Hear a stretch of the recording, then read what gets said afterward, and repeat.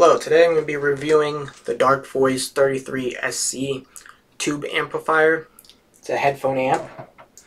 Now, I didn't feel like getting the brown box out, but it does come in foam pieces just like the little Dot MK2, which I'm going to be comparing against.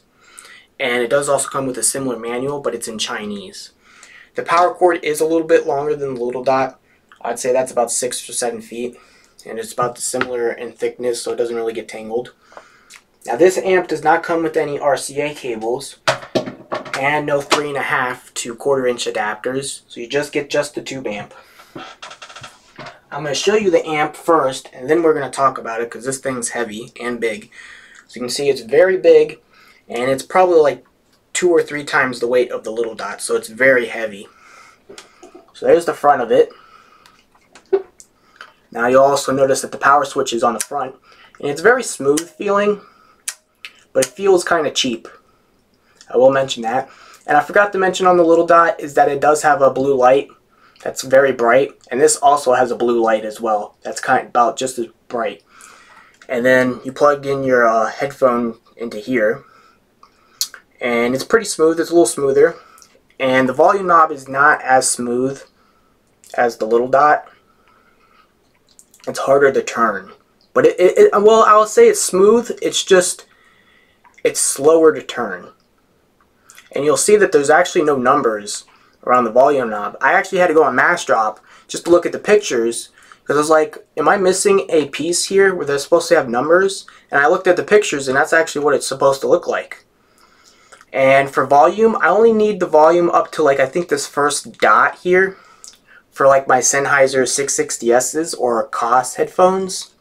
And then my model price goes like in between the second or third dot. So I don't really need a whole lot of volume. Now, one of the negatives is that these tubes do create some noise, but it's a lot quieter than the little Dot. So you probably start to hear it, maybe like right up to here, just a little bit.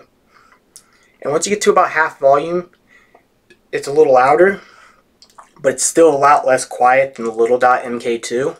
But it doesn't get much louder after volume 50. It's about the same. And it actually stops right there, by the way.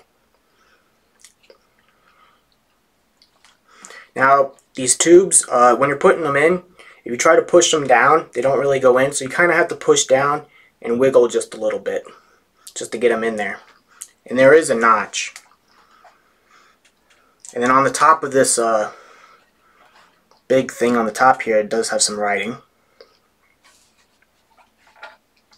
And then on the back, you can see you get a where you plug in your power cord, and you can see that there's 2 screws in here, so that holds this black piece in place, unlike the little Dot. And then you also get red and white RCA ins and left and right RCA ins. And I didn't really test the pre-out on this with my powered monitors, because I tested it for like 5-10 seconds, and it looked like it was probably going to break my speakers, just like the little Dot. So I didn't really test it on my powered monitors.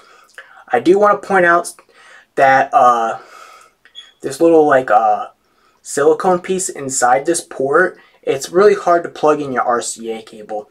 But these two have loosened up how many times I plugged it in and out. But if I try to plug like RCAs into the outs, it's really hard to plug it in and pull it out. So it's very tight. I do want to mention that. So I'm going to put this down because it's really heavy.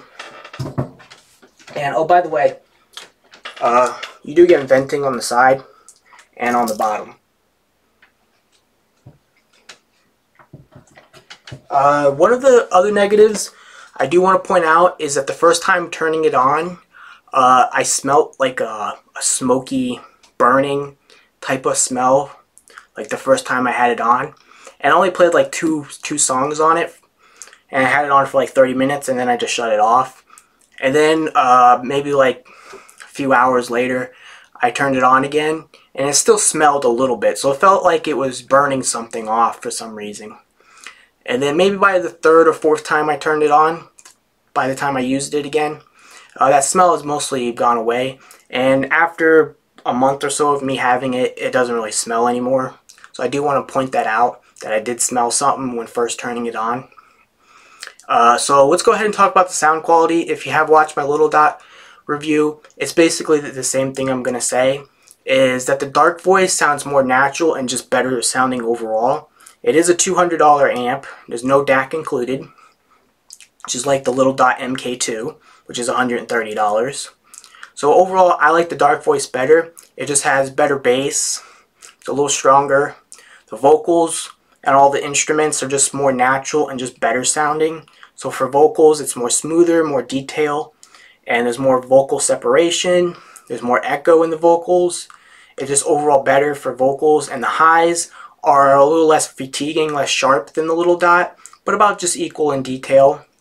And it has more bit depth, so if you have something that's playing soft to loud, you can hear the volume difference. So if you have like a singer that's singing softly to loud, or an instrument that's being played softly to loud, you can hear that volume difference much better on the Darkvoice, while the little dot sounds a little flatter. And there's more instrument separation, and the soundstage on the two are about equal, but the Darkvoice has the better imaging. So if you have like one of those metal trash bins, those circle ones with the fire coming out of it, in a video game, and you put that right behind you, the Darkvoice will make it sound like just right behind you. Or if you have footsteps or guns going off, like, or like other instruments or whatever going off, you can pinpoint what direction it's coming from. And the little dot will make like that trash bin, for example, sound like it's coming 5 or 10 feet away. And it's a lot harder to tell where footsteps are coming from. So it has not as accurate imaging as well, but the Darkvoice has the more accurate imaging. So it's just overall the better sounding amp. And I do want to mention that my M1060Cs don't really like the tube so much, even on the Darkvoice. The Sennheisers sound okay on the Darkvoice. The Sennheisers already kind of have like a warm sound signature, so it might be, you might want the brighter sound signature. And then like on my Koss headphones, which actually kind of have a bright sound signature, sound a lot better on the Darkvoice, I will say. And they really do like the tube amp. So overall, that's about most of the stuff I wanted to cover. If you want a little more information, then probably go watch my little dot MK2 review. But thank you for watching, and I would definitely recommend the Darkvoice over the little dot MK2. And I just want to point out that I tested it with only the stock tubes. So I'm going to come out with a part 2 video where I talk about some aftermarket tubes. And to be honest, I have listened to the aftermarket tubes on the little dot a few times, but I haven't even tested the aftermarket tubes I have on the Darkvoice. So I might be really impressed with the aftermarket tubes on the Darkvoice. So stick around for part 2. So thank you for watching.